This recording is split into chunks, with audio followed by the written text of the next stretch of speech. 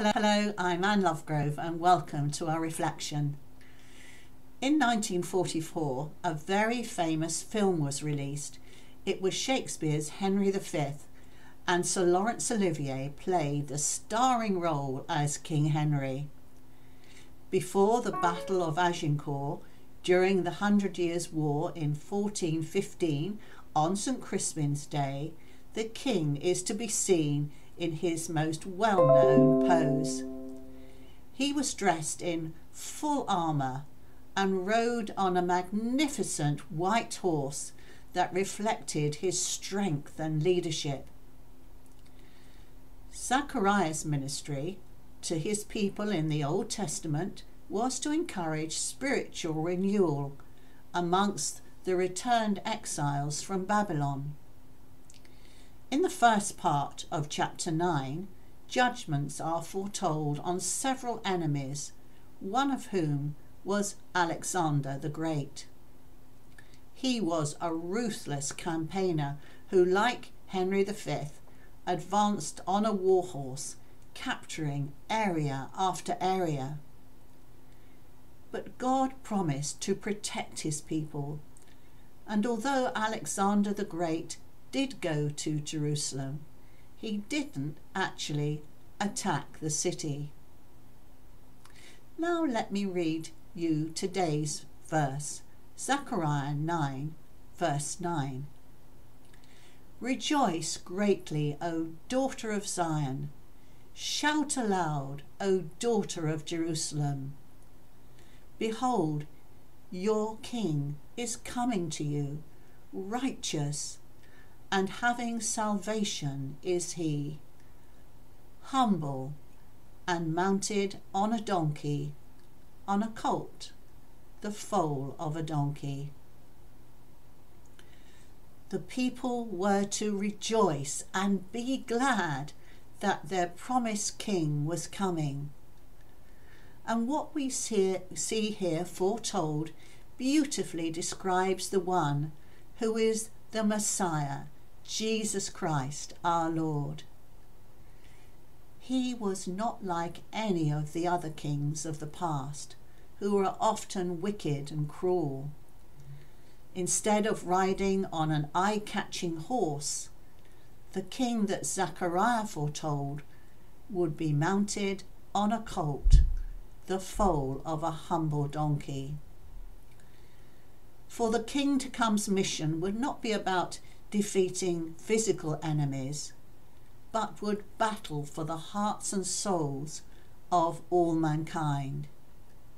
It's through his battle that, by faith, we gain peace and reconciliation with God.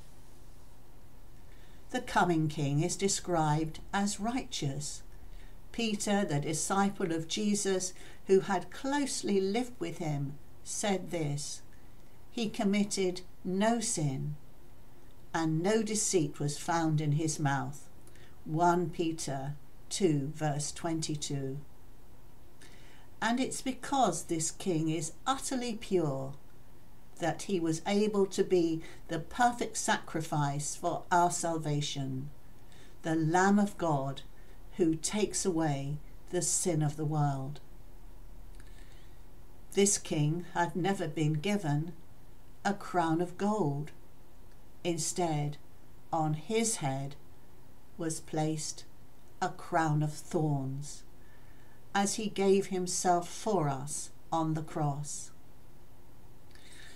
Israel's past rulers had, for the most part, brought unhappiness, dwindling faith in God, captivity and doom. The king to come would bring rejoicing and hope to his people. Palm Sunday on the 28th celebrates how Jesus Christ came into Jerusalem riding on a donkey.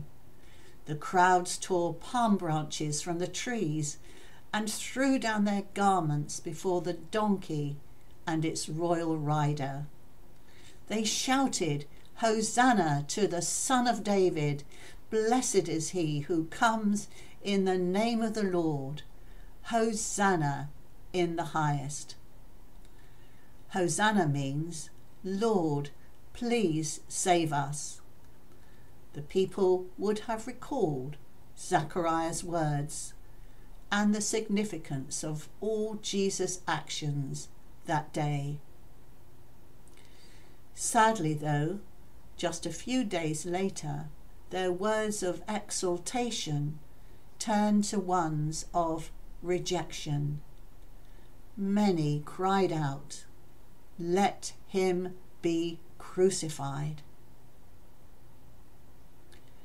And we, what shall we say to this King as we travel through this last week or so of Lent?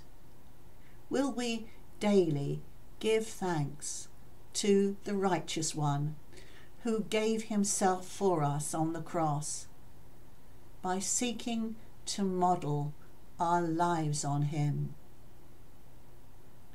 Will we seek to tell others of this King who said, "I am the way and the truth and the life," and speak to them of his salvation? And despite all that we've experienced over these past months and the remaining uncertainty of the future, will we rejoice greatly that our King has given us true hope and will indeed come again? Let's pray.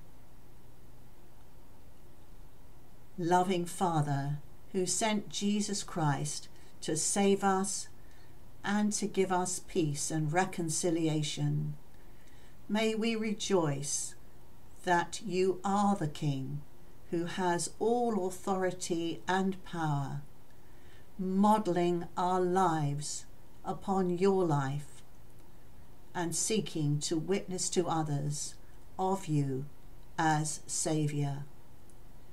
We ask this in the name of the King who was and is to come. Amen. Our song for today is, appropriately I hope, "You Are the King of Glory."